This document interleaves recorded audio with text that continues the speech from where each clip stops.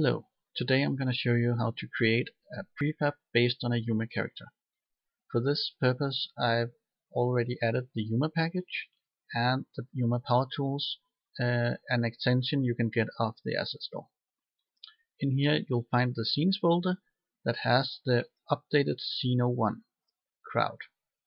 It's similar to the Scene 01 crowd that you'll find with Yuma, except that it uses the Yuma generator threaded from the Power Tools, which also bakes away additional bones.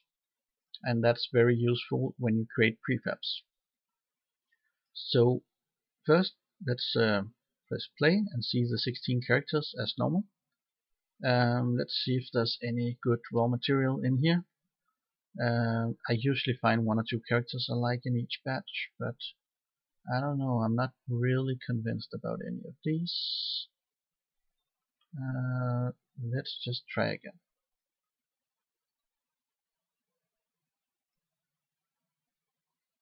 Alright, that guy over there, I kinda like him. So if we take that guy and we say save character prefab, the menu is Yuma, Power Tools, save character prefab. That's all you need to do. Select him and save. Alright, so I think he looked like Benny. Alright, Benny prefab, save him. Yep, and we're done. So down here I got Benny. He's a prefab. He even looks like my guy. He got textures. He got meshes, mesh, hierarchies, avatar, and material. Everything a prefab needs. So we've got a play mode. Go into a new scene, completely blank scene, and we drag Benny in here. There you go. I'll just disable gravity and press play. And he's standing there, happy as ever. There you go. One prefab directly from Yuma character. There are other ways you can create characters, create prefabs for characters. One is to let's go back to the scene 1. Let's see. Press play and find a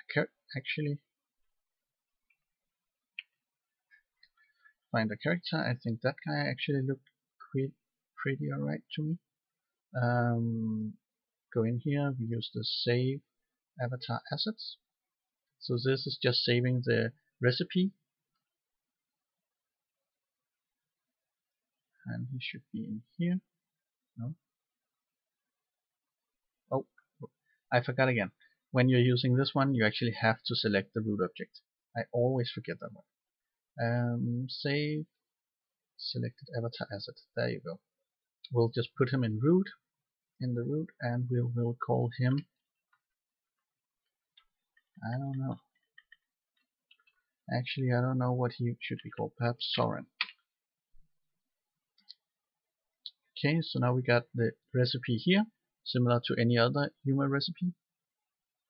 But if I go in here and I create a game object, and I add a component with the dynamic avatar, I give it the recipe, I give it the generator, I give it the locomotion controller. You can't see it, but I selected it out there. And suddenly you have the show and you have the create prefab options. So as soon as you have the recipe, even a dynamic avatar becomes a source for creating the prefab. This button here is of course created by the Power Tools. You press it and bam, there you go. Since the game object was called game object and not Soren, which it should of course have been called, the prefab was stored as Soren, no, as game object, sorry. Let's try again. Here we go. And in here we have the prefab, we have the textures, We have everything we need. Of course, we also have that in here, but I don't really want a prefab called game object, so I'll just delete that one. There you go. Yes, another thing you might have noticed is the show button.